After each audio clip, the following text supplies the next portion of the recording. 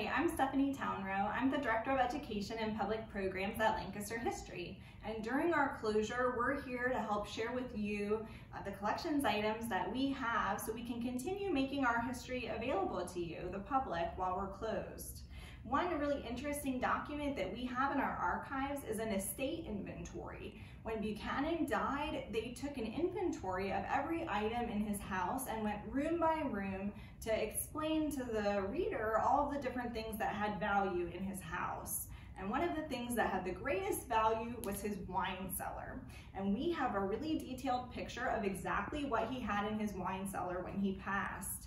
He had 10 cases, each 12 bottles of old Madeira wine that represents about 32 gallons. He had a set of bottles of ports.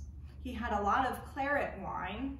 He had 16 demijohns with liquors of various kinds, and each demijohn holds 2 to 3 gallons, so that's about 48 gallons of liquor.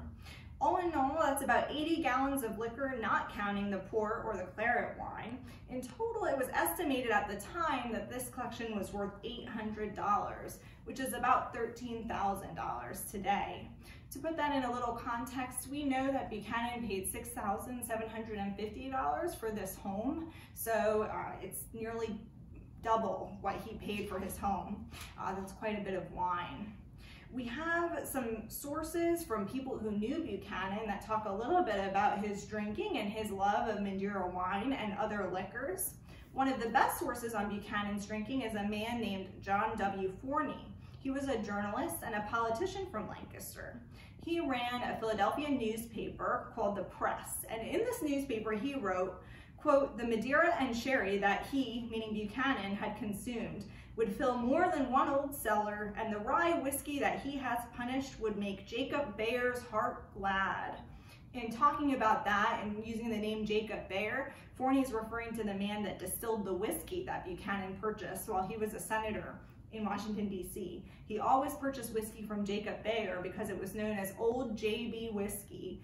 And James Buchanan, who shared the same initials, I think thought that was really a hilarious thing to bring up at a dinner party. Forney also remarked on Buchanan's ability to drink copious amounts without appearing drunk, which is a real skill. After observing Buchanan drink 2 bottles of cognac washed down with rye whiskey, he wrote, quote, "There was no headache, no flushed cheek. Oh no, all was as well and as cool, calm, and cautious and watchful as in the beginning."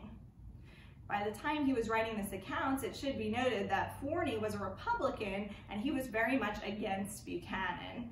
Still, he was probably not wrong. Thanks for listening.